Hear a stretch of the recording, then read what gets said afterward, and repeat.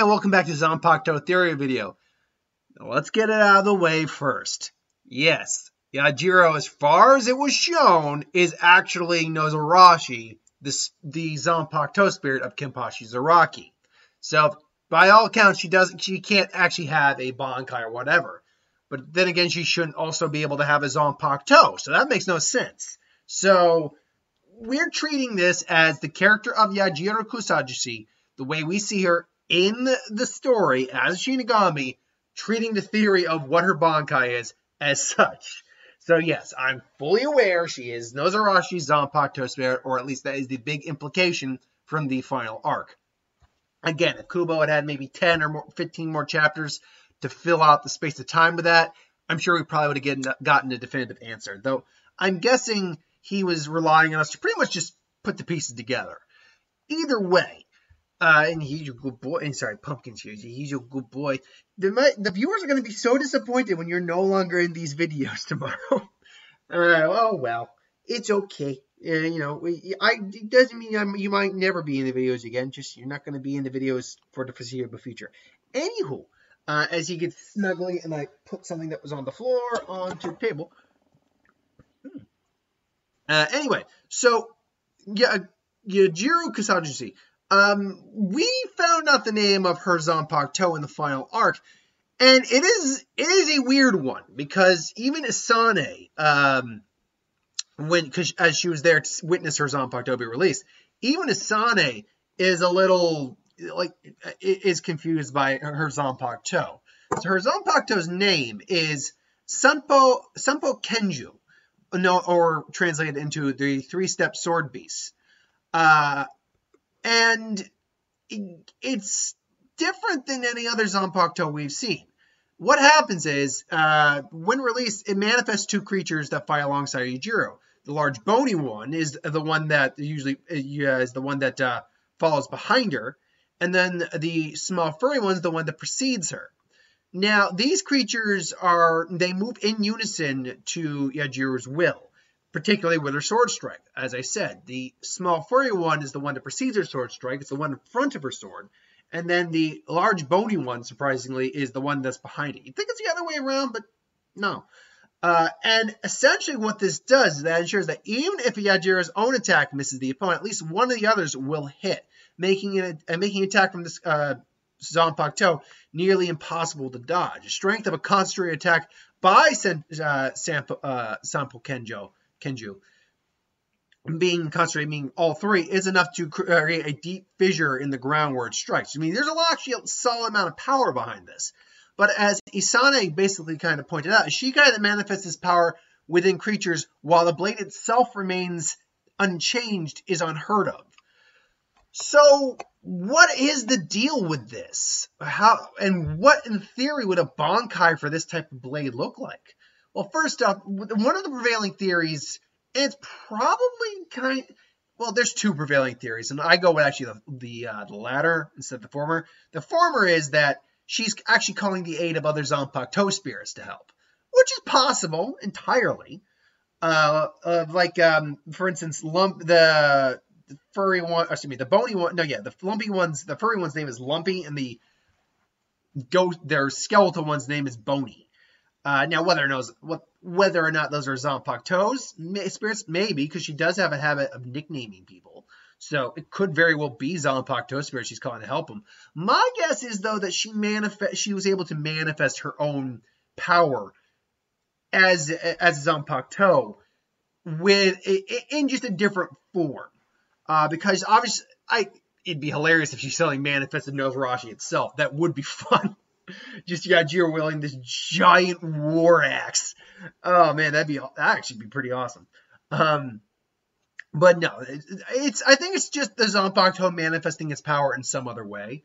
Because at this point, we know. Here's the weird thing too. We know that Zaraki had learned Nozarashi's name, and clearly called it out once before, just to know what it looked like, what it possibly could do. But why didn't Yachiru just disappear at that point? Maybe it was the fact that he had finally come to terms with it and finally openly released his Zanpakuto, and because she was around, she finally just disappeared. So maybe Maybe that's the case. At any rate, what would a Bankai for this thing look like?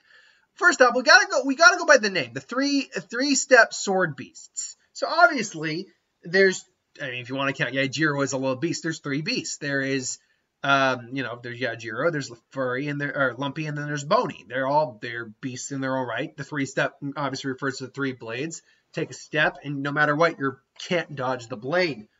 Unless you got either a ability or you're just fast enough to block it, or you can just block, you're strong enough to block and tank the full blow. Like a captain level opponent would probably be strong enough to block a full strike from Sanpo Kenju. Now, if Yachiru had actually been her own, like an actual Shinigami, assuming she isn't, which again, we're all going to the assumption she's not, but let's treat it as it is. If she had been like a character, had grown to even become like a captain, obviously, your Zanpakuto strength grows with you.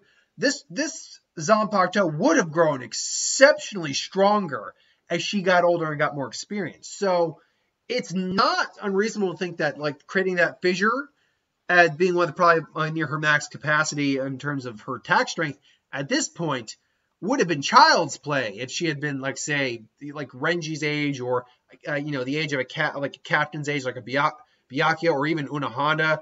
If she had been like that experienced, that level, that strong captain, that blade probably would have wrecked shop a lot more than it did. It still wrecked the Falster V's shop pretty well. So, again, we have to go back to the question, the one we're asking ourselves in this video. What would a Bankai for this look like?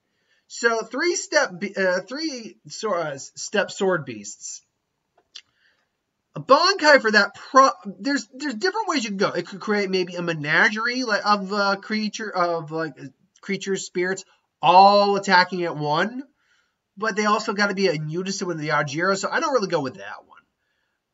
Does it make a more advanced blade that does something other than cutting? Probably not, because it's clear that her Zanpakuto, like Kenpachi's, like Ikaku's, like Renji's, even though Renji's does actually have a mild Kido-based ability to it in Shikai, and a large Kido-based ability in Bankai.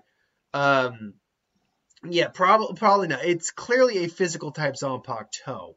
What I kind of think would be the Bankai for this is something similar and akin to, and this is actually kind of weird to say, but Gin's Bankai, Kamishina no Yari, which really, Shinso, it's an extending blade, so it extends the length of 100 swords. Kamishina no Yari allegedly extended like some odd kilometers. I can't remember the exact amount. Point is, Gin was lying, but clearly extended far enough to cut off the top of an entire area of a town.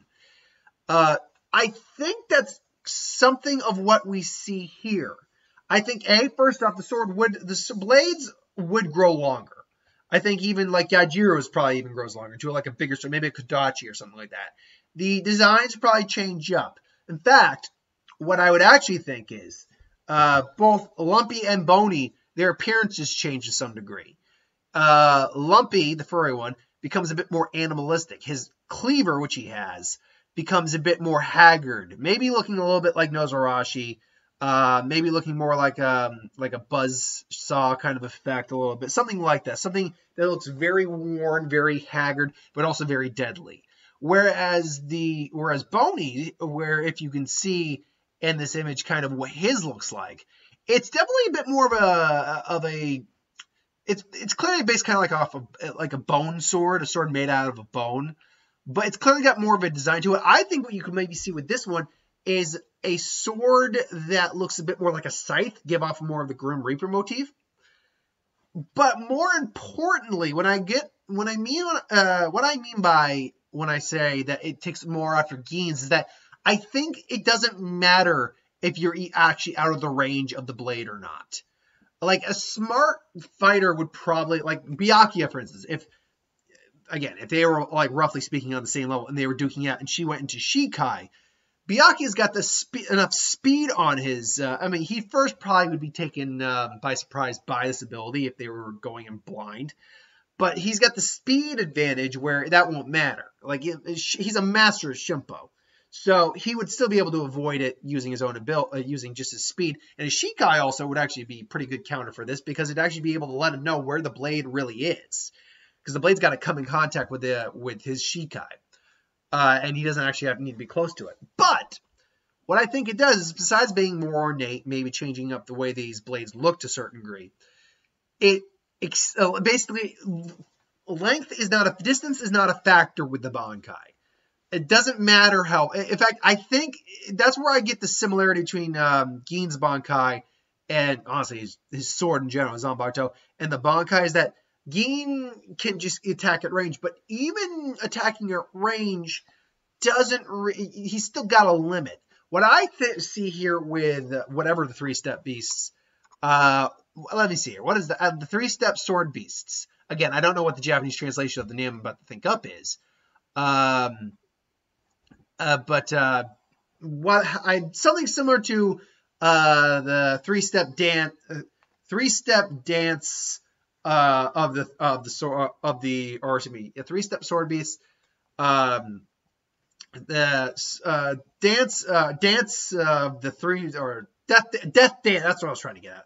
Death dance of the three-step sword beast. That, I think you could turn into a cool name. Actually, I think that's again, I don't know what that would translate out to, but it would actually, I think that'd be a cool name. Anyway, hi, you silly kitty. So what I think would actually be the proper Bankai for this is that no matter how you go, how you divvy it up, how you splice it, you can't avoid the blade. You either got to block it and hope you can take all of the power, and with the Bankai being 5-10 times stronger than the Shikai, that quickly ups the power level quite a bit. But furthermore, you can only block it. Otherwise, you can't escape it unless you're able to, duck below the blade. That would be a different scenario then. Ducking or dodging above is because that is the only real weakness of the sword. In terms of the way it attacks, is the way that it attacks. It's very linear in its way it strikes. You can only go up and down things along follow Yachiru's blade. They can't move independently in the sense that Yachiru's going to the left, one's going to the right, one's going up. You can't do that, unfortunately. So yeah, that's still the one problem with the sword overall. No Zanpakuto is perfect. Even Ryojin Jaka and Ichimonji, those aren't perfect blades either. They do have limitations. They do have weaknesses to some degree. Granted, they are few and far between, especially when it comes to something like Ryojin Jaka, which can pretty much scorch an entire planet. Or Aizen's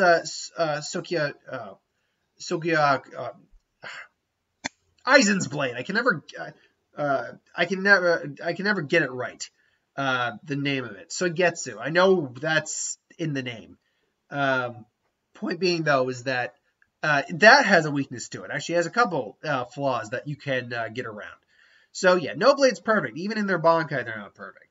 And like, for instance, Yamamoto's would actually destroy a planet just by being activated. So it's actually a very risky Zanpakuto to be using if he's not careful. So yeah, I think that would be a solid way to represent her Bankai. First off, the blades on her friends change. Their appearances change a bit more. Like, again, Lumpy gets a bit more feral looking. Boney takes on a bit more of a hooded Grim Reaper effect. And, his sword turns a bit more into like a giant bladed scythe. And I mean, it'd be like a giant, or at least like a hook blade, somewhat mirror a scythe. And the entire thing would be a blade. And then you get Lumpy's turning into something a bit more like a haggard battle axe or something like that. Something akin more to like Nozarashi or something like that. And Yajiro's maybe turning into like a ragged Kodachi or something along those lines. And basically, you just can't avoid it, no matter what distance you try to avoid. As long as you are level with the blade, as long as you don't duck or jump above it or downward, as long as you don't sidestep, whatever, you are not avoiding the strike. So that is my idea of what Sanpo Kenju's Bankai could have been. Should note, they don't list a release command for it, but I could have sworn she said come out and play, and then she said the Zanpakuto's name. I thought the release command, quite frankly, was come out and play. So maybe I'm wrong. I'll have to reread that chapter at some point. But anyway, I digress. Thank you for watching. I hope you enjoyed. What are your thoughts on Yachiru Kusaji's Zanpakuto? What do you think her Bankai could have been? If she had ever been, if she were actually a true Shinigami, which again we're under the belief that she probably was actually Nozarashi. And no clawing my hand. Oh, you're so playful, but you're so violent with your class. Yeah, we go. No, stop. Here, play with this. Yes, you play with that. Sorry, she got him a dog toy, so it's a rope, but he seems to like it. And plus, it stops you from clawing my hand. So, yeah, again, it's pretty. It's not. It was never officially stated, but it's pretty much said, more or less, that she was Nozarashi. But again, if she wasn't, what do you think that Bankai would be? Let me know in the comments below. But thank you for watching. I hope you enjoyed. Like, comment, share, subscribe. As always, you want us to review something, put in the comments below. Let us know. We'll do a review of it at some point and ideas for who would win. Star Wars, superhero magic, what if, anything to do with the channel. Put that in the comments below as well. I'll get to that at some point. So thanks for watching. Hope you enjoyed, and I'll see you next time. Later.